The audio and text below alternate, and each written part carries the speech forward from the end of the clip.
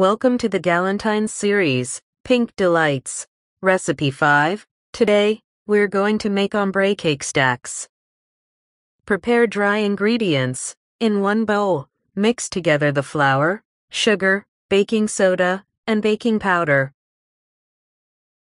Prepare wet ingredients. In a separate bowl, whisk together the curd, oil, and vanilla essence. Mix the wet ingredients into the dry ingredients. If the batter is too thick, add a small amount of milk to achieve a smooth consistency. Prepare 2 more batches of batter.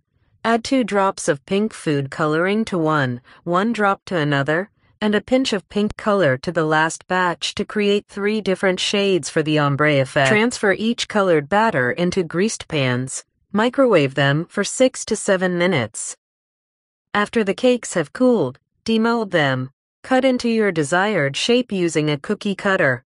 Refrigerator for a short time to firm up. Stack them with cream between each layer for adhesion. Once stacked, put them back in the refrigerator to set completely. Decorate with real flowers, sprinkles, and chocolate as desired.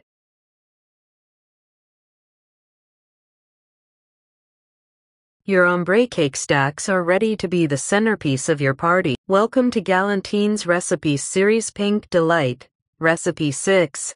Today we are going to make cake pops. Start by melting chocolate in a double boiler or in the microwave. Once melted, mix a small amount of oil to create a smooth ganache. Mix the ganache with the scrambled leftover cake until well combined. Shape the mixture into small balls and place them on a tray, and refrigerate them for 1 to 2 hours. After the cake balls have chilled, insert skewers into them.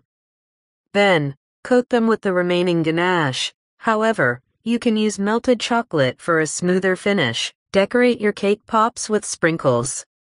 Your cake pops are now ready to add charm to your party.